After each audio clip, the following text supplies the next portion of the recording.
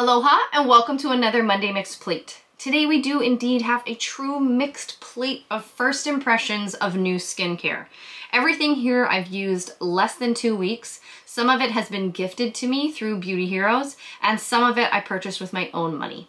Some of it has me really excited and intrigued and wanting to use it more, and some of it just leaves me kind of confused, or I'm like, maybe it's not for me.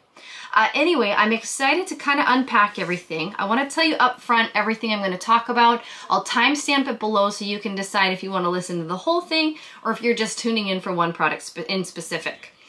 Okay, so the first up is the Prunier Beauty Oil, Plum Beauty Oil, and Sunscreen. This is being featured in a Beauty Heroes limited edition box. So I wanted to get these first impressions up for anyone who might be wanting to jump in because it is a limited offering. Next up, I'm going to be talking about the Ilia C Beyond Triple Serum SPF. This is new. We all get excited about a new Ilia product, and there are a couple things that made this more exciting to me and made me want to buy it with my own money. Then I'll be talking about the Kinship Self-Reflect Rose sunscreen. I've heard a lot of good things about this. This brand has really cute, fun marketing, and so I wanted to give it a try. And last, I'll be talking about the Beauty Heroes June box that features LILFOX, Ambrosia Immortalis, and the Blue Lagoon mask. I already talked about these on Instagram, so I'm talking about these last in case you already caught that. But yeah, I'll be giving some first impressions on these as well. So first up, Le Prunier. All right, this brand is very simple. In fact, they just came on the market with this one product, Plum Beauty Oil. It was a bold move, right? Some people don't understand it, but for me personally, as someone who's worked with trying to source quality ingredients, I understand why they wanted to just lead with what they felt was their best foot forward, was an oil that they had a hand in producing and pressing, that was generationally passed down in a sense to them.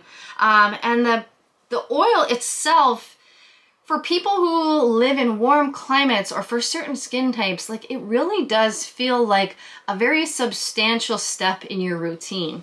So first up, the oil has this really dense texture that reminds me of argan or marula oil or Kalahari melon seed oil. How it goes on dense gives you this gorgeous glow but doesn't feel greasy. It has a really sweet scent to it. It's really lovely, to be honest. I'm really blown away by it, and I'm going to be using it daily for the next 30 days because I am very much into the idea of using an antioxidant rich oil for my AM oil. This fits the bill in that the scent fills me with joy when I wake up in the morning, and it plays well under products. So I'll be excited to use this. I mean, I can see why they just felt confident in this one thing, because the oil itself really does feel luxurious and can play well with the current skincare makeup trends on the market. And I'll get into that in just a minute when we talk about the Ilia. But this is the type of oil that you layer underneath RMS or Gressa or this, because it gives you that dense emollient, like lotion-like feel without any waxes or butters or any other the things that you add in a moisturizer. So anyway, already really impressed, going to be using. I already just talked about it for 2 minutes straight.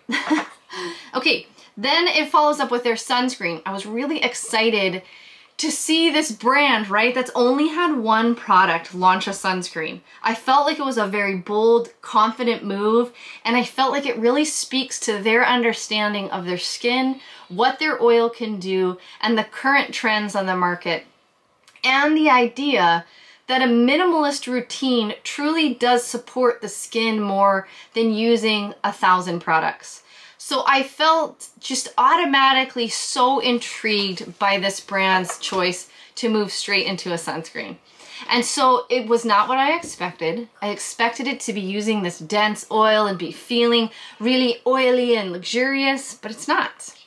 It dries to a velvet matte finish and it does feel like a skin prep tool. Okay, and some further thoughts on that is I can really see how this supports the idea that this is a one-step routine with the plum oil. You apply your sunscreen that has a velvet matte finish, and then you're ready for any type of makeup or other prep products that you're gonna put on. So in my mind, it feels like very smart decisions by this brand. And for me personally, I have a very active lifestyle. I live in a very hot, humid climate, so I'm gonna have to see and play with this to see how it can function in my routine specifically.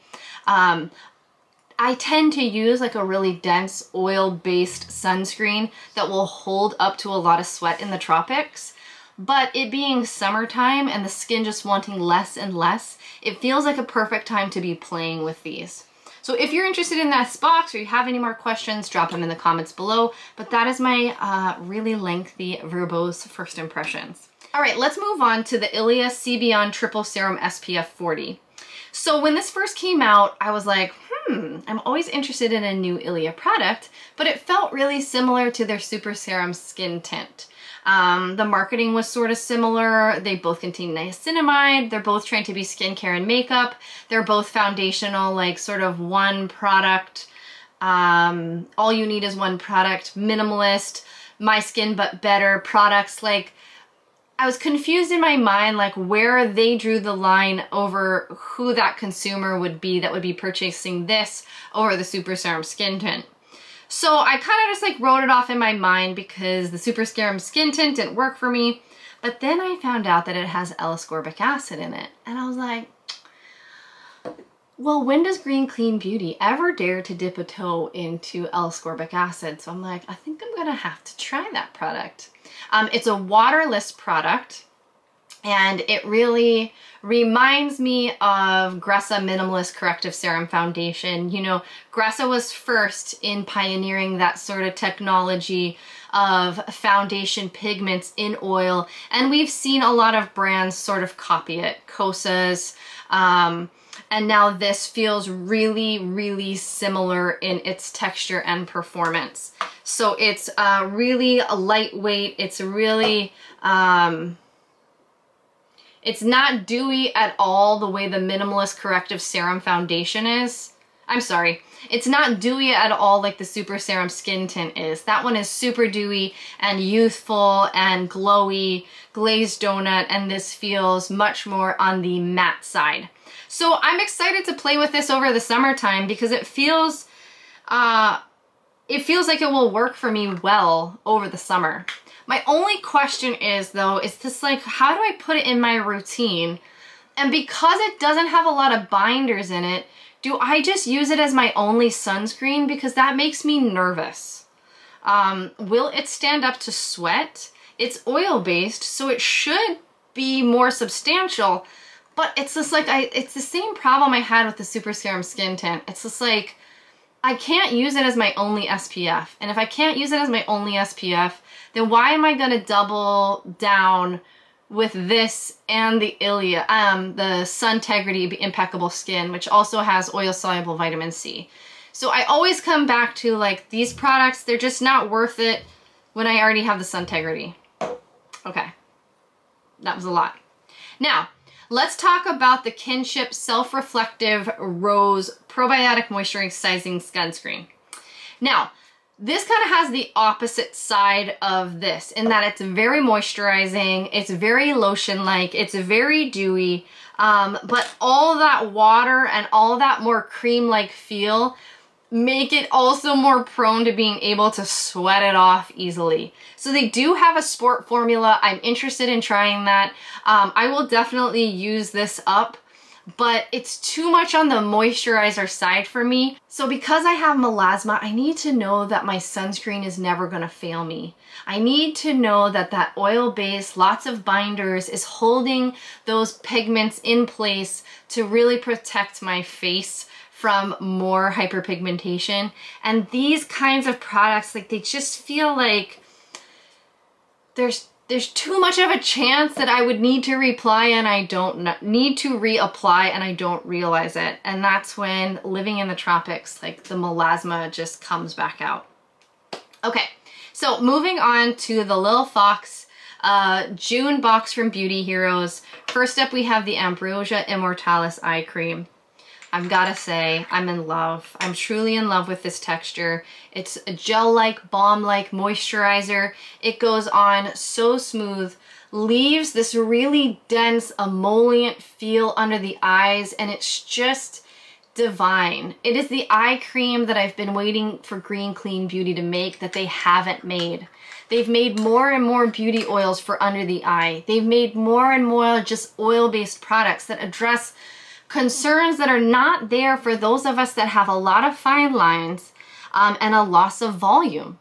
What I really need under the eye is more hydration.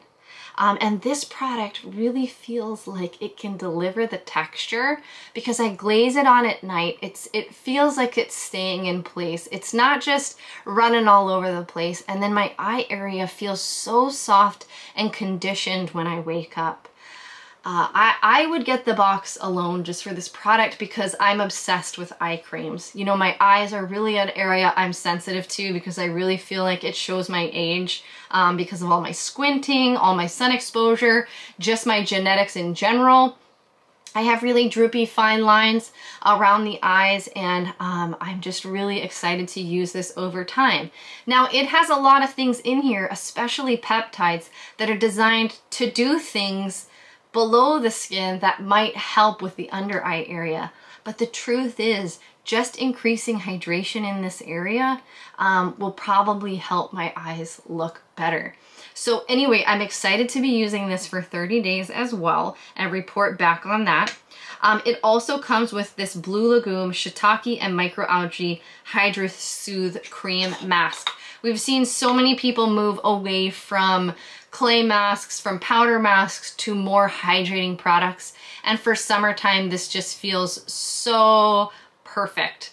The color, the smell has a very fresh basil, invigorating smell. It leaves skin soft and feeling moisturized, but cleansed and clarified at the same time. So, you know, I really liked the LILFOX Jungle Glow. That was like I really loved that product for many years. And I haven't had that similar connection with a lot of their other products that came out later on.